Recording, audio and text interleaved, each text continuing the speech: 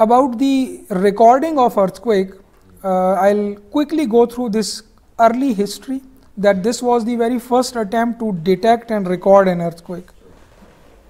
136 AD, this Chinese man invented that first ever seismoscope, and it was simply a metallic vessel like this, which is having these holders for balls. These are metallic balls here, which are carried by these metallic dragons, and here you have some other things which can just simply catch that metallic ball.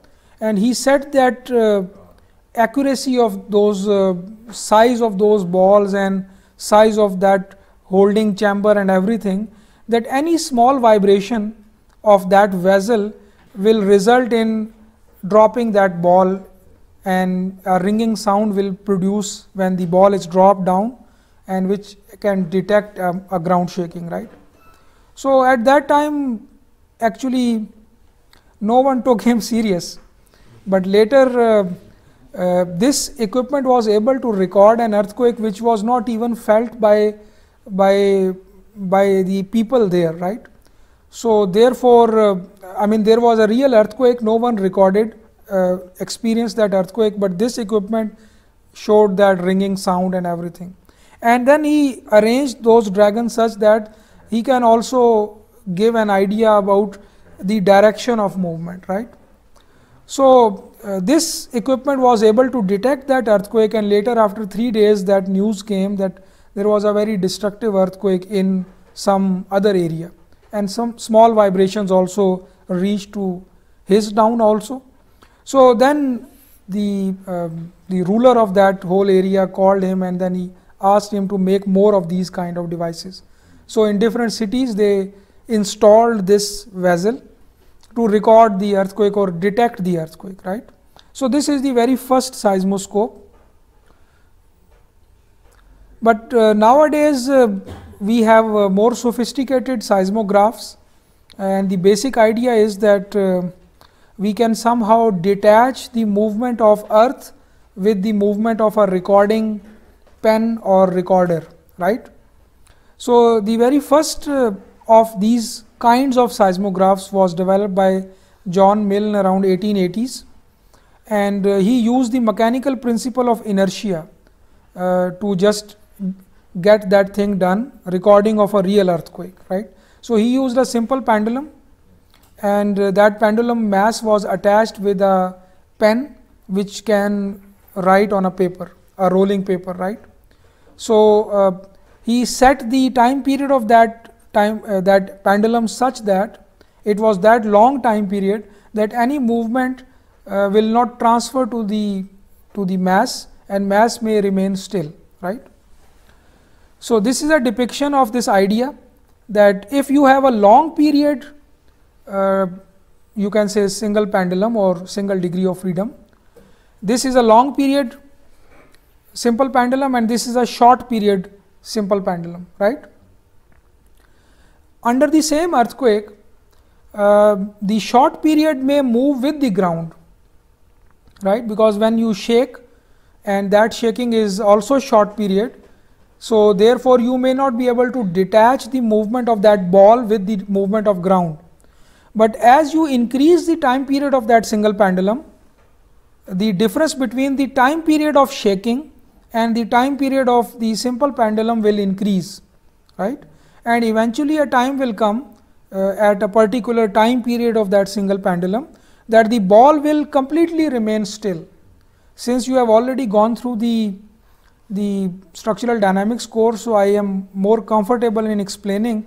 Just imagine that D, dynamic amplification factor, it was like this, right. So it starts from quasi-static range, then resonant range, and then finally inertial range. And in the inertial range, if you go more and more, you can say in the frequency range, you will eventually get a very small d, right.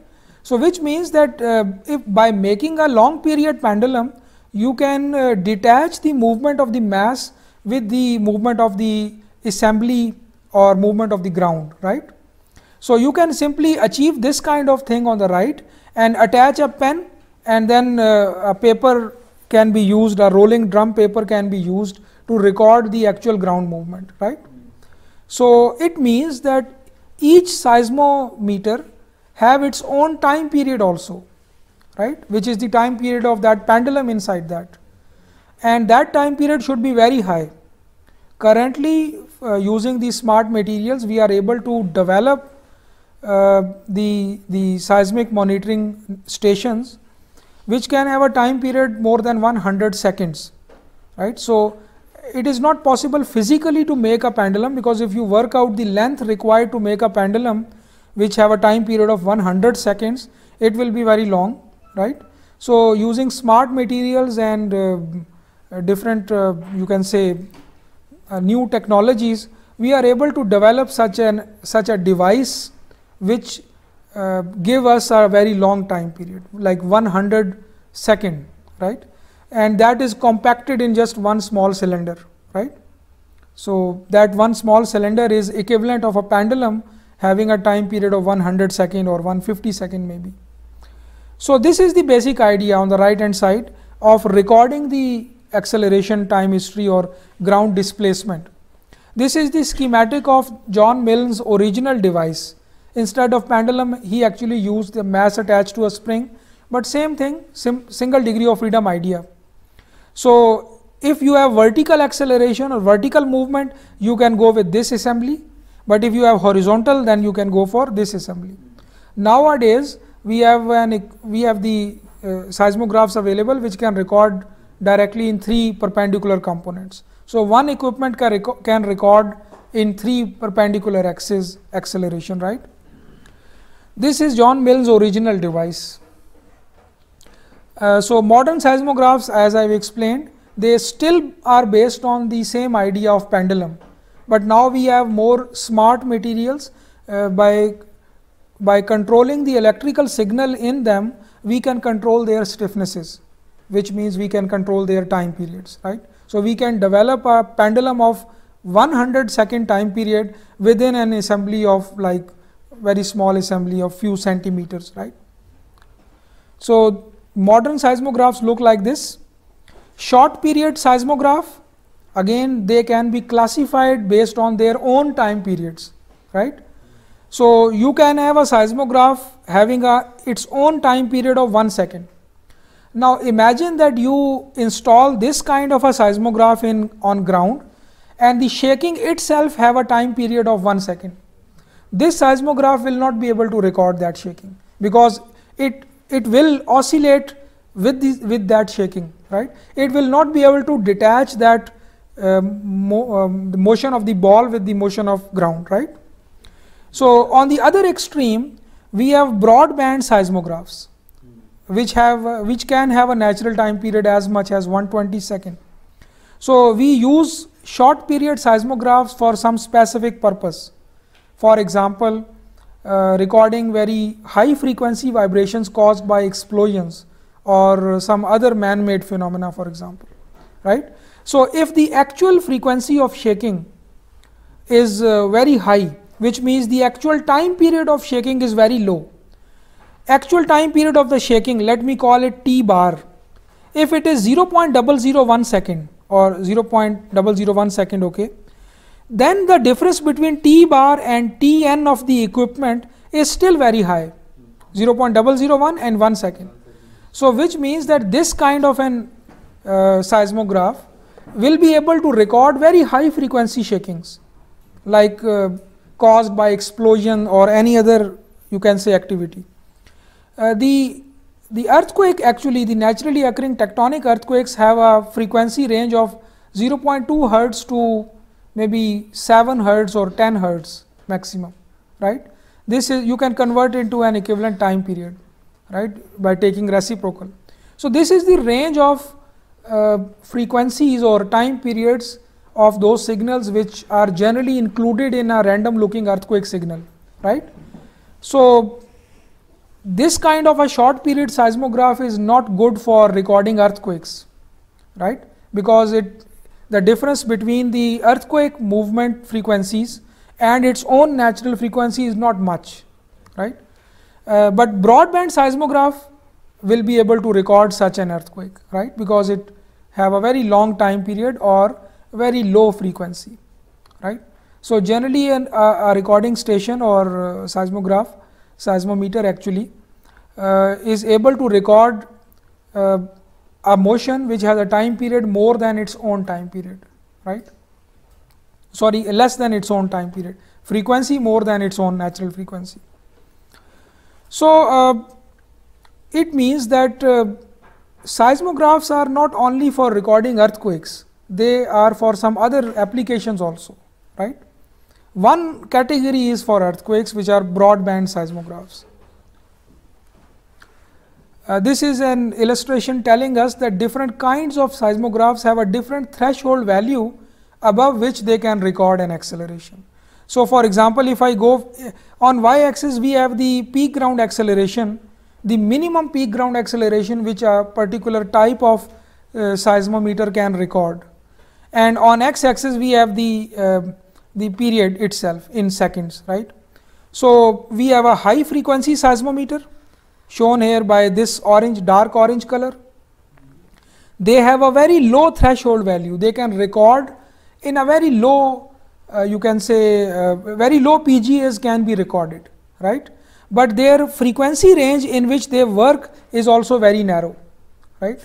For broadband seismometer or very broadband seismometer, which are shown here by the shaded area in white color, they have a very low PGA value which can be recorded, but at the same time their frequency range or time period range which can be covered by these seismometers are also very wide, right. So earthquake actually occur in this range. So therefore you can see that different organizations have installed different seismometers which are in this range, right. There is another category called low gain seismometers, but their minimum threshold which can be recorded is not very small. It is they actually start from this level above, right. So there you can say minimum acceleration, recordable acceleration is not that low. So we have different international organizations which have their global seismographic networks. GSN is one of them. So they also have a station recording station in Pakistan, in Nellore. Its data is openly available, freely available in real time. So you can assess that data, actually download it at different time and durations and then process it yourself. So there was a time when we used to record displacement of ground, but nowadays we have that technology to directly record the ground acceleration, right, because that is more meaningful for us. We can directly get an idea about the forces produced by that earthquake, inertial forces produced by that earthquake, if we get the ground acceleration. All we need to do is simply multiply it with mass, and these are the effective earthquake forces. So I'll skip that detail also. You know that ground acceleration can be multiplied with mass and it can be converted into forces. Now I'll discuss about intensity and magnitude. By the way, this illustration tells us that from the same earthquake with an epicenter located here, different recording at different distances are shown here on the map, right. So in general you have that trend that as you are going away from epicenter, the peak amplitude, peak ground acceleration is reducing, but sometimes you may find that you have a lower peak ground acceleration at a closer distance compared to a distance larger than that, right. So this will be the effect of local ground which can amplify or de-amplify the ground shaking.